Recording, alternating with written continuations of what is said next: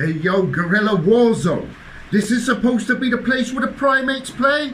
Okay, but why is this proboscis monkey facing the ultimate alpha 8 primate A? Should have kept his bulbous nose out before I grab the blunderbuss and bust with a wonder dust and throw this thunderous cunt under a busters, travelling numberless to your final destination. Ticket invalid, creative stamped on, and that blood loss is more than just a leaking creative's tampon. This sanity pad's facing insanity mad and sadly had the malady tagged as something curable, but it's not, so I'll happily add a little something to the next tragedy's act, earn a gallantry badge, because I've got 4 minutes to serve the agony bad. That's if diabetes doesn't beat me to it, because to you, SSDI is the closest you've got to outside since never.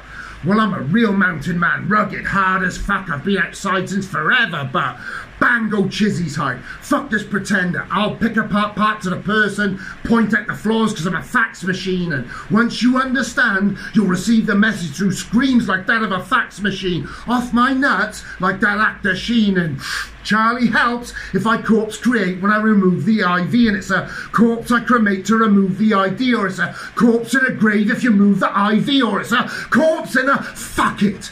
This week, the government banned zombie blades and choppers in the UK, so now, lockdown or not, we got to drill out with spoons. You know, all about prohibited items, stealing things from your mum's floor on the room. Bro, you ain't creative if you're lacking a muse, meant to get a brush off spoiled pigment.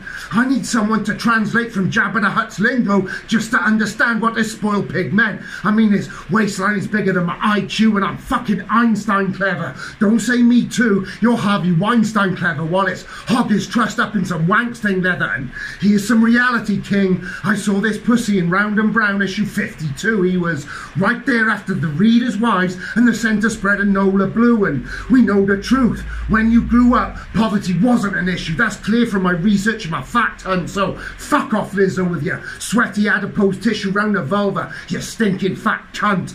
I can help with your weight loss though, bro. An exercise regime where you simply have to shake your head. How many times you ask?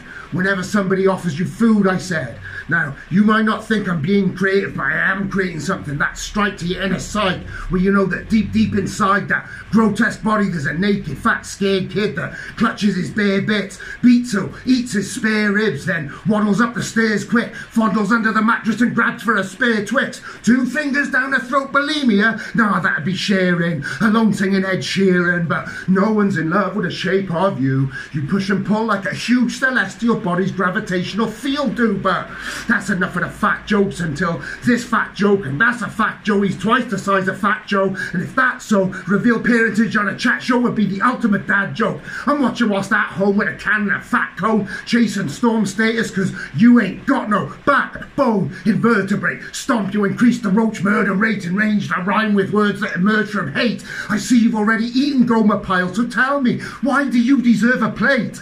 I don't go in for all this new gender bollocks, but with you it's pretty indeterminate. Your chest size is 138, thighs chaffing at your dirty gate, man pussy collecting semen like a naval recruitment place. In truth, I know that you'd skirt the date and she'd skirt the date, and you'd go in cell and more than likely turn to rape. Fuck your self-esteem, you worthless gut bucket excuse of a dude. I'm staying trapped into this mood because ingest is truth. I know we got a complex, well now we got 2Complex to add another complex too. Perhaps a little context do, because otherwise he's vacant like school when little Mohammed McKinley phones the bomb threat through, so fuck creative and his Chinese phone book number of chins. I came here and just shat on your name. Sitting on JCon's lap is the only way you would ever make an impact on the game. Now wobble off, you lard ass nonce.